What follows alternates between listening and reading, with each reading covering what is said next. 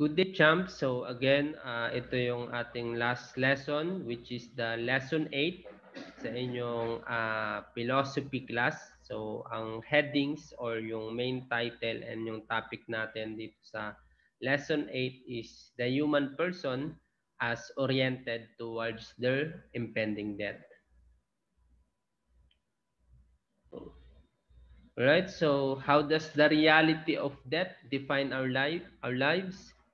What shall I do before I die? And what makes me happy? So yun yung mga main philosophical questions kapag pinag-uusapan yung orientation towards our impending death. So actually maraming papel or maraming thesis, maraming research regarding that. So those are the lefties or mga unorthodox approaches ng mga philosophers. Kumbaga, those are very deep and complex na mga studies na ginawa nila regarding death. So, if you have more time, you can search more on that sa the death of philosophy or philosophical death. So, marami namang lalabas niyan. Maraming references and maraming philosophers na nag-aral patungkol dyan. Pero as I mentioned, uh, nabasa ko na yung some of those papers and I should say, ano nga siya, kumbaga iconoclast yung approach, kumbaga too deep and the reality that those philosophers have is, I should say, is really far from the reality that we have. So, yun. Yun yung approach niya. So, let's proceed sa ating slides. Nothing lasts forever. So, yung, alam nyo na yan, yung sikat na kasabihan before, walang forever, which is true. The cycle of being born, growing up, growing old, and dying is a reality. We have limited time here on earth, and whether we like it or not, we are bound to die. That is real. It is part of our being. So, yan ang this reference telling us na yun, death is real and it's part of our being. So, kumbaga, sure yun. Sure na bawat isa sa atin matatapos yung oras dito sa mundo. Right? So, yun yung starting na parang sinasabi dito ng ng reference natin dito sa lesson. So, death is commonly understood as the end of bodily functions. It also refers to the separation of body and spirit. Everything that exists in this universe comes to an end, and we humans are not exempted.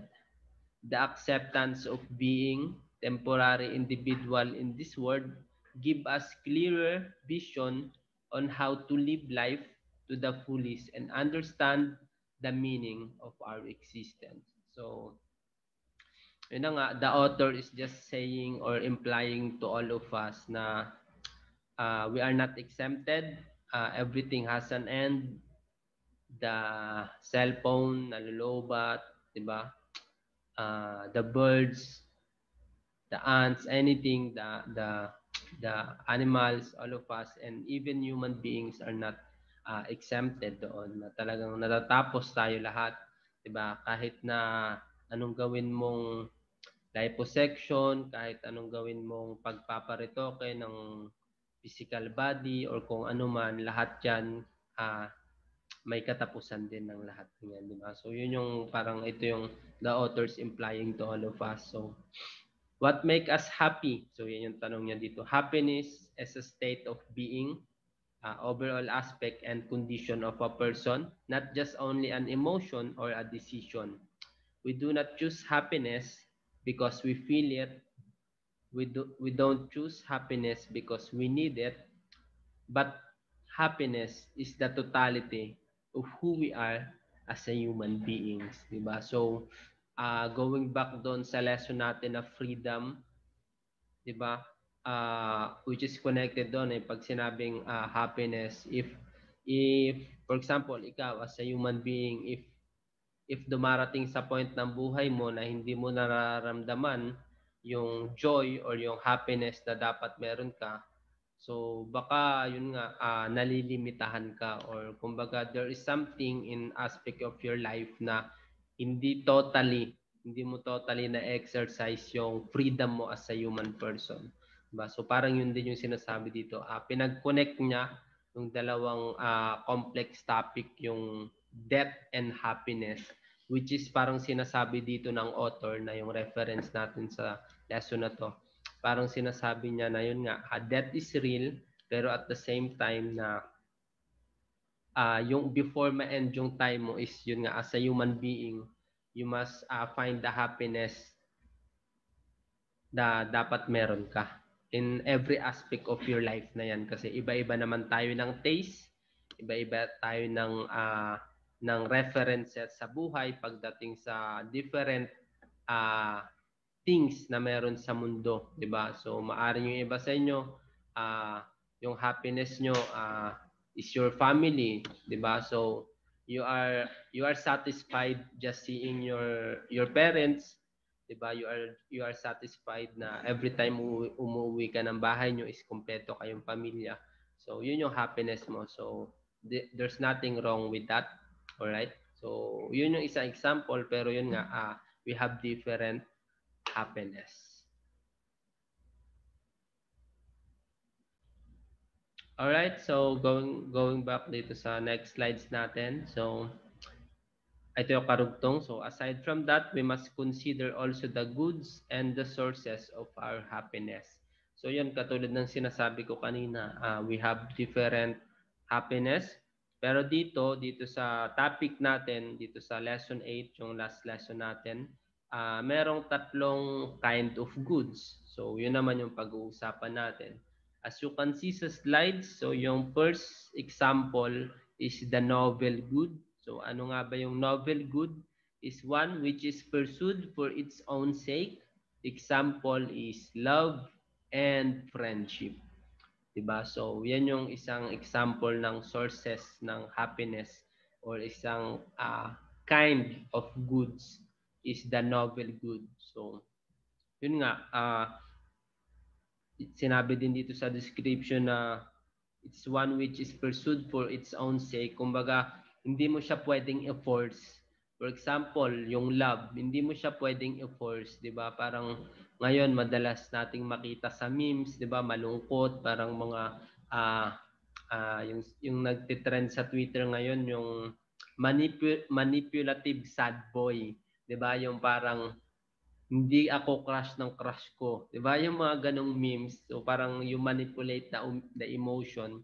Pero anyway, so yun nga, ito yung sinasabi dito ng novel goodies. Ito yung mga bagay, or ito yung mga meron tayo na you can only pursue for its own sake. Kumbaga, ikaw lang yung magpe-pursue nun. Hindi mo siya pwedeng i-force. For example, love.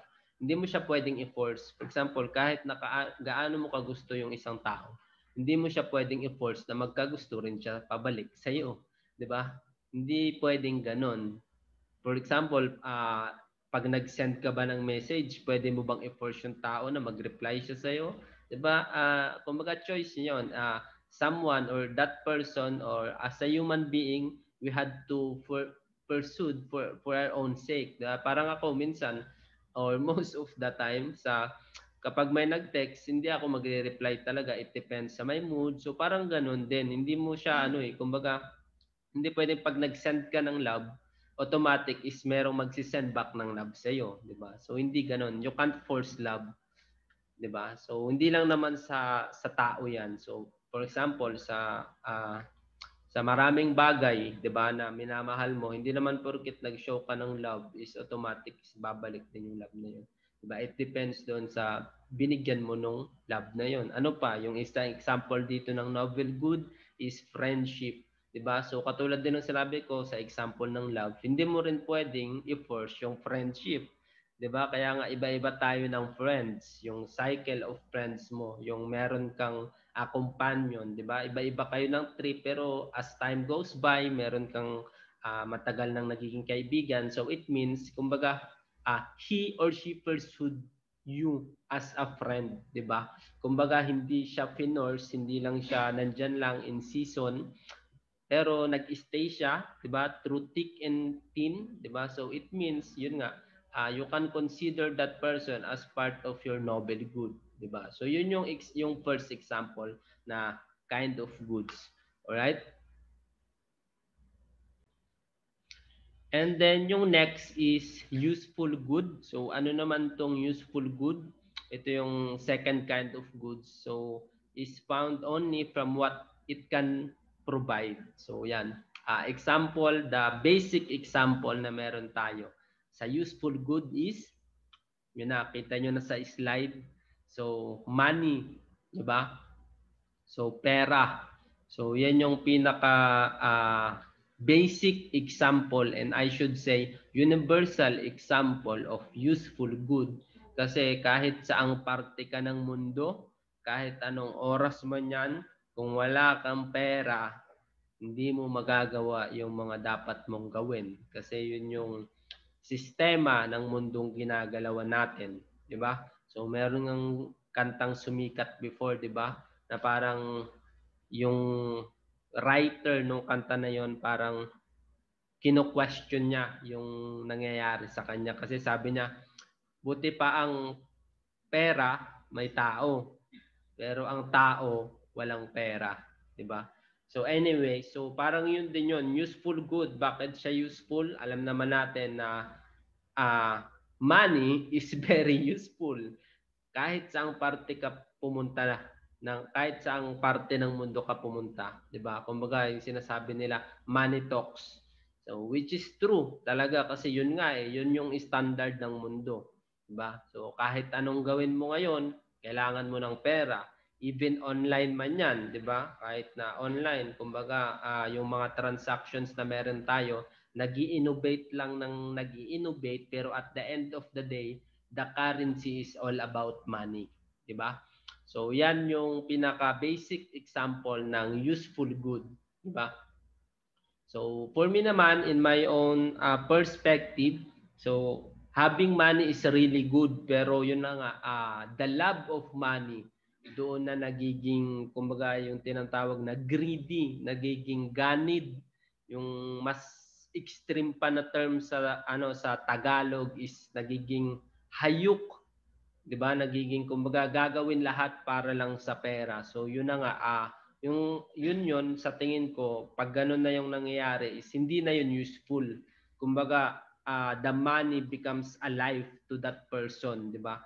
Katulad nga ng sa lesson natin, it's just a useful good, 'di ba? Hindi naman sinabi na this is a life full good. Kumbaga binibase mo na or naka-anchor na yung life mo sa na yan sa aspect na yan ng which is money, 'di ba? Doon na kumbaga doon na nakalaan yung lahat ng meron ka. Hindi naman yun yung sinabi lang dito, useful goods, 'di ba? Kasi useful talaga siya, which is true. Alright? So yun yung second kind of goods and tatlo lang naman siya. Yung last is pleasurable good. So ano naman to? Pleasurable good is good so long as it provides pleasure. Whatever the source of our happiness right now, let us see to it that it is real and meaningful. So ito actually yung pleasurable good sobrang marami kang pwedeng maisip basta yung nakalagay lang ditong definition is good so long as it provides pleasure. So ikaw na bahala kung ano yung mga naisip mong specified kasi basta yun yung pinaka definition niya, 'di ba? Anything or everything that provides pleasure. Kasi katulad nga nun, yung pleasure is we have different kind of of sensation or kumbaga sa iba you're just watching these movies and you find it very pleasurable for you pero sa iba naman hindi. So kaya yun yung pinopoint dito. Basta yung pangatlong example or pangatlong kind ng goods is anything that provides pleasure to your life. So yun siya. So tatlo lang yan, tatlong kinds of goods lang yan. The novel good, the useful good, and pleasurable good. Alright, let's go back dito sa actually sa second part na ng topic or ng lesson. So dito naman as the headings or the main topic natin is uh, oriented towards their impending deaths. So dito pag-uusapan natin yung three major causes of death. So marami kasing maraming causes of death pero pag-uusapan lang natin yung tatlong main. Alright? So yung una is sickness. O, ano nga ba yung sickness? An unhealthy condition of the body or mind. So yung ibang definition, ill health or illness, a disordered, weakened, or unsound condition, a specific disease, 'di ba? So yan, which is true, sickness talaga yung isa sa mga main cause ng pagkamatay ng mga tao, 'di ba? So merong maikli na infographics diyan sa baba. So causes of death, diseases of the heart, vascular system, pneumonia. So marami. So kung titignan niyo yan and you can search, you can do further research kung ano nga ba yung mga main causes ng death. So maraming nalabas more on mga sakit, iba't ibang sakit at yung rates nila, 'di ba? Yung gaano karami yung namamatay sa sakit na 'yon, 'di ba? So ang pino-point out lang dito is ito yung isa sa mga dahilan kung bakit uh, uh, as a human we face death. So yun talaga sickness, 'di ba? So yung mga sakit na meron tayo or nahawa or nagkakaroon tayo, 'di ba? So yun yung isang unang dahilan bakit why a human person face death. All right, the second cause of death or major cause of death yung pangalawa is vices. So I will read the definition: drug addiction, also called substance use disorder, is a disease that affects a person's brain and behavior and leads to an inability to control the use of a illegal, or illegal drug or medication. Substances such as alcohol, marijuana, and nicotine also are considered drugs. When you're addicted, you may continue using the drug despite the harm it causes. Diba? So ito na nga, vices. Actually, yung mga nilagay dito is more on yun na nga, yung illegal drugs, alcohol. Pero alam naman natin sa yun nga sa modern world na meron tayo, ah isa rin sa mga marami nang naglalabasang studies ngayon is yung addiction sa ah devices, yung cellphones, yung mga gadgets na 'yan, 'di ba?